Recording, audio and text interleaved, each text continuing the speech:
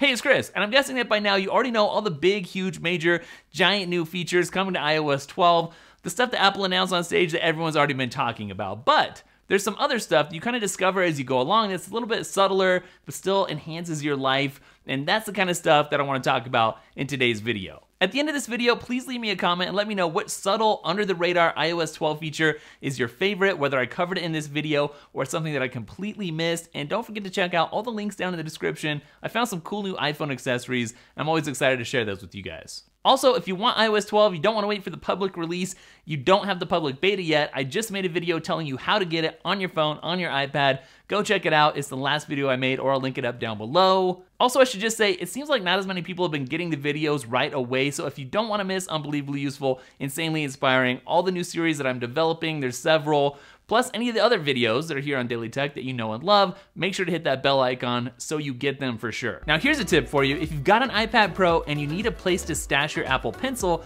you might be interested in today's sponsor, Zugu Case. There's a lot to like about this case, including a robust bumper for major drop protection, a cover with sleep and wake functionality, a magnetic kickstand with 8 different viewing angles, and perhaps my favorite part, the built-in Apple Pencil storage. So the first tip today is one that I'm really excited about. It has to do with Apple Music. If you've ever been out somewhere and you hear a song and you don't know what it is, it gets stuck in your head and you want to listen to it later, but you don't know the name of the song, this is going to be helpful. So now in Apple Music, if you go to search for something, you can actually type in the lyrics to the song and it will bring up the song that you're searching for. It's a simple thing, it's just a little thing, but it's something that I see myself using quite a bit. I'm guessing as somebody who subscribes to this channel or is interested in Apple stuff that you probably already know about the new screen time feature, which is designed to help you, get some work done and pay attention to the people that are like 2 feet away from you instead of just being glued to your phone all the time. But you might not realize that there's a screen time widget now which is automatically activated when you install iOS 12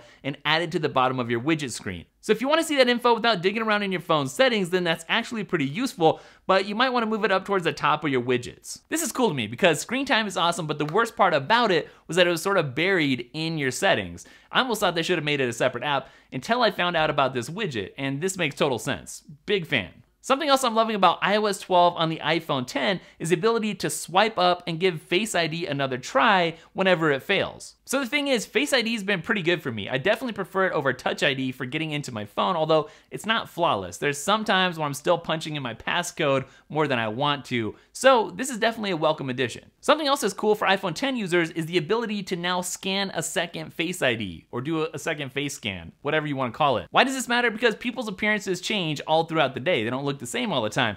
And I'm gonna be honest, I know this dude who wears those nose strips in order to breathe better, snore less at night. When he wakes up, Face ID doesn't always work because he looks a little bit different. It's not me. At WWDC, Apple made a pretty big deal about the new Do Not Disturb enhancements, which you can turn on in the settings like bedtime mode.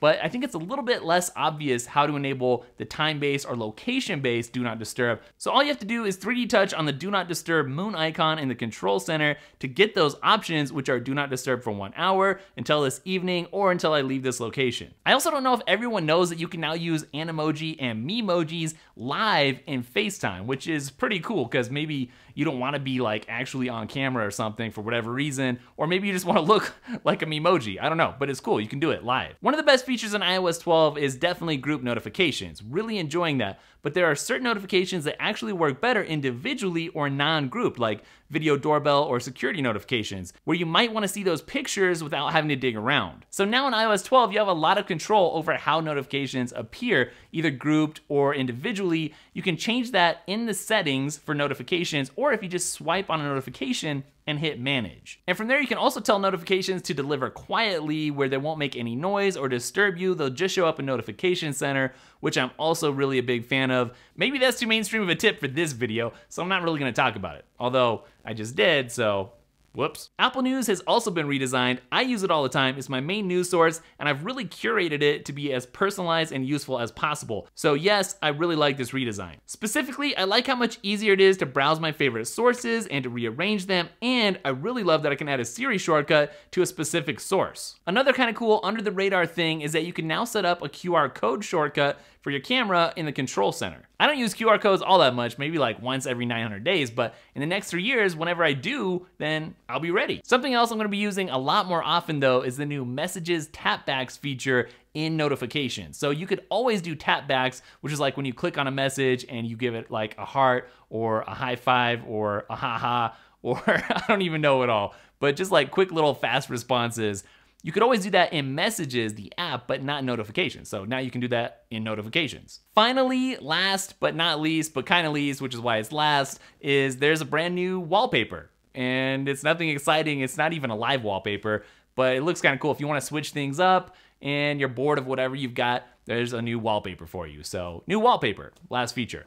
If you don't know already, I'm doing a giveaway every month. Win a new Apple gift card. The link is down below. I'm on Instagram and Twitter at DailyTech, spelled daily, T-E-K-K, in both of those places. And I'll catch you in the next video. By the way, Insanely Inspiring Apple Setups episode number 2 is coming up. Leave me a comment if you watched all the way to the end and you're excited about that. Okay, I'll catch you in the next video. Later.